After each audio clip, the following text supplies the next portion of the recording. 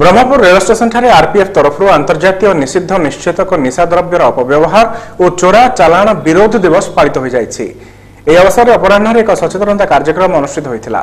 निषेध औषध मद सिगारेट गंजेई और बीडी भली मादक द्रव्य सेवन ठारू दूरे रहिबा एवं कोनोसी मादक द्रव्य परिवहन न करिबा पई एठारे यात्री मानक सचेतन करा जायथिला। ट्रेन रे कोनोसी प्रकार मादक द्रव्य परिवहन हेतुवा सूचना पाइले टोल फ्री नंबर 182 को कॉल करिबा पई एठारे अवगत करा जायथिला।